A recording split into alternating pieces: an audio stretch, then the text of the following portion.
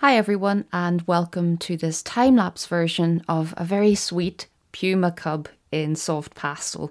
I hope that you enjoy seeing this speedy version come together, but if you would like to follow along step by step in real time, then check out my Patreon tutorial series of this piece.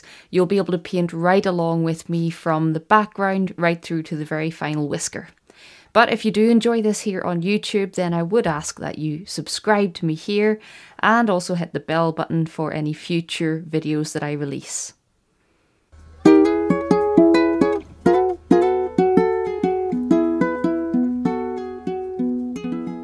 So the photo reference for this piece is based on a photograph that I took at a local animal sanctuary, and I was very lucky to get right up close to this little puma. But the background in the photograph wasn't that interesting. It was a little bit too busy, so I decided to create a lovely out of focus bokeh background for this one. And there is a full-length bokeh tutorial based on this background, showing you how I swapped in different backgrounds, tried out different ideas before settling on this one.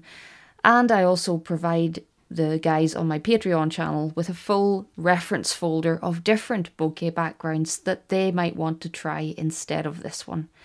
So I love a good bokeh background. It's something that I put in a lot of my work. I love how it adds colour and pattern and interest to a background, while at the same time enhancing the sharp, crisp details that are in the animal in front. So it's one of my favourite types of background to do, and I've got quite a few bokeh background tutorials already, and this is just another one to add to the list. So if you're struggling with backgrounds, I would recommend this background tutorial and a few others, as I've seen lots of my patrons come along leaps and bounds with their background work. So lots of blending, lots of layers go into this type of background. Lots of colour, but again, with all the blending, it tends to make the colours a bit more muted and really set them further into the distance. I really want our focus to be on all of the lovely detail on the Puma cub himself. So that type of background works perfectly as it sits far enough behind the main subject and adds some real depth to your painting.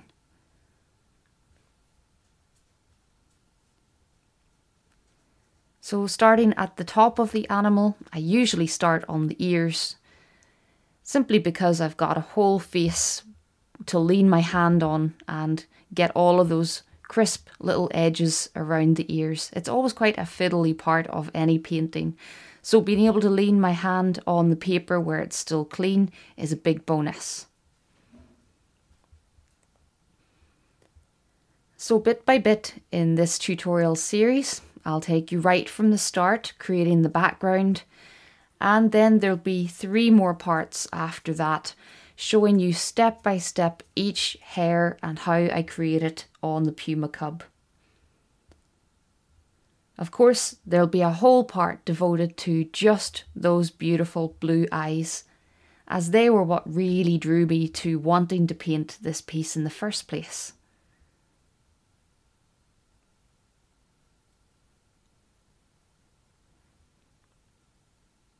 But you'll notice just how much time I actually have to spend building up a believable texture to represent the fur. And on any cat, whether it's wild or domestic, I always find that the fur is incredibly thick, and it takes many, many layers of small marks to build it up.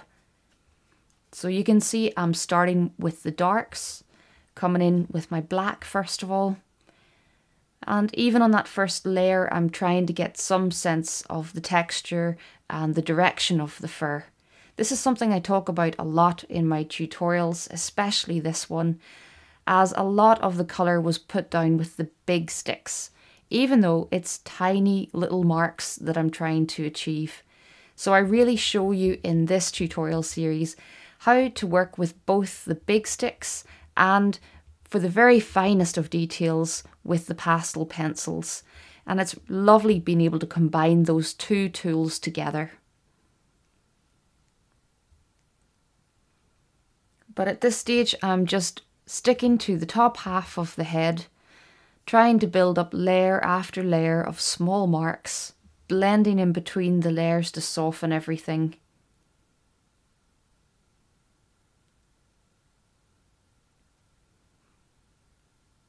Coming back in sometimes with the black again, just to add more definition and darkness throughout the hair.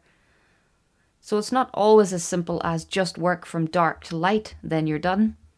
Sometimes I'm coming back in and redefining areas with the darks again.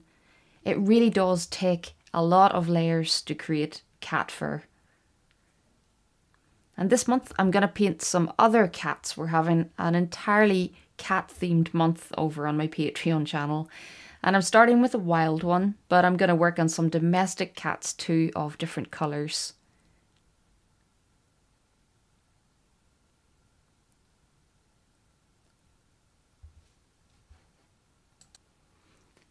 And of course, one of the most glorious things about painting cats are usually those big eyes, such large, expressive eyes.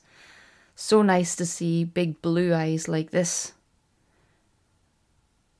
And in the tutorial for this part of the cat, I hope that I can break this down and show you step by step how to build up the big rounded eyeball and all of those little reflections on that shape that make it really come to life.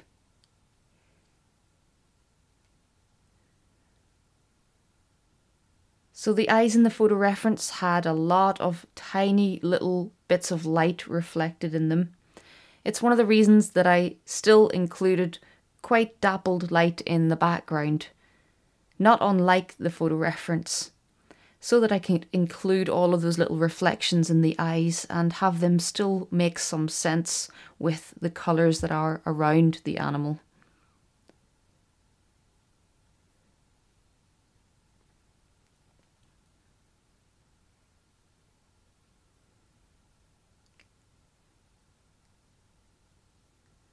But really on this piece, the eyes were the least of my worries. The hardest part of this really was the fur on the face, especially where the fur is at its shortest. So down the front of the muzzle, around and underneath the eyes, all of those tiny little marks, and so many layers to build up the thick texture of the fur. I always think it's the most difficult to try and create short, smooth looking fur. Sometimes long fur is so much easier because you can make your marks bigger, longer, more expressive. But with this kind of fur, you're really just trying to get the smallest marks possible in some places.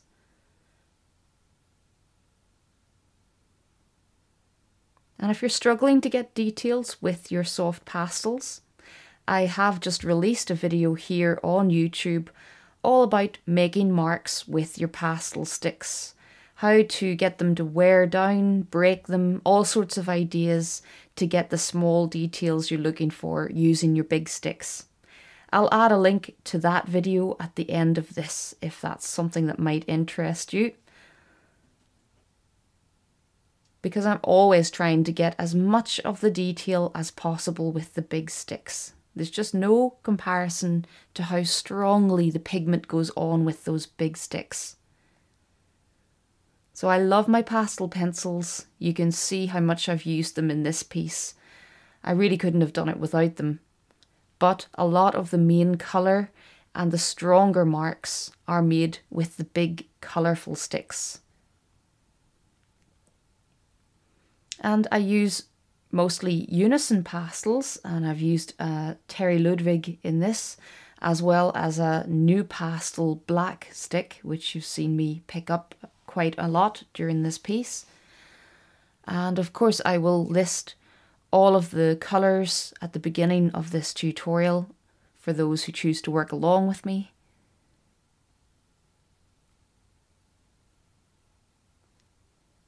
But like always, it doesn't really matter if you've got the exact same colours to work along with me.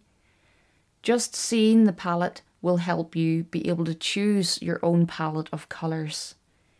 It's great to learn how to substitute for colours that you have in your collection.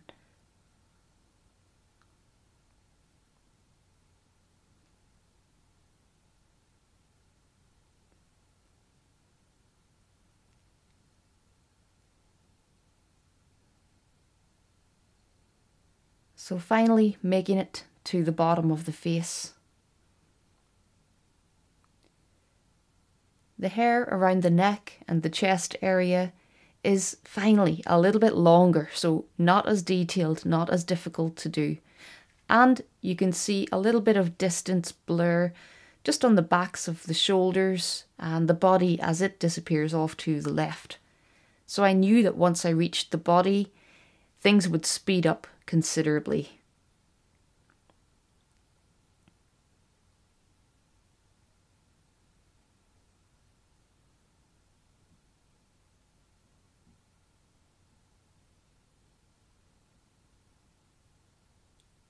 There were lots of times when I went back over the face again and again, just adding smaller and smaller details. This piece took me roughly 8 hours in total.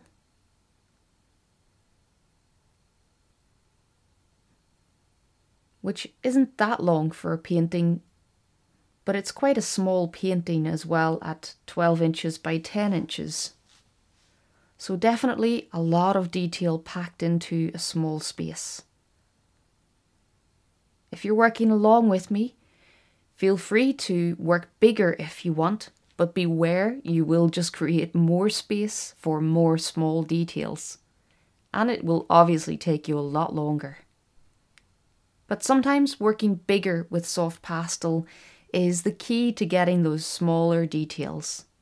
So if you're struggling to get tiny details with the big chunky sticks, perhaps you want to consider working a bit bigger.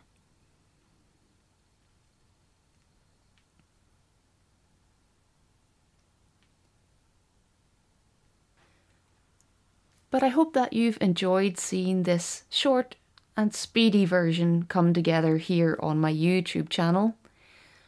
Please do check out my Patreon channel, as well as the full catalogue of tutorials that you can browse through on my website, emmaculbertart.com. But I hope I can help you further with your pastel skills, and I hope that some of you will work along with me on this gorgeous baby puma. If you do, then as always, please do tag me if you post him on social media. I'd love to see. And of course, please do subscribe here on YouTube if you've enjoyed this or any of my other content. But thanks very much for watching this, and until next time, happy pasteling.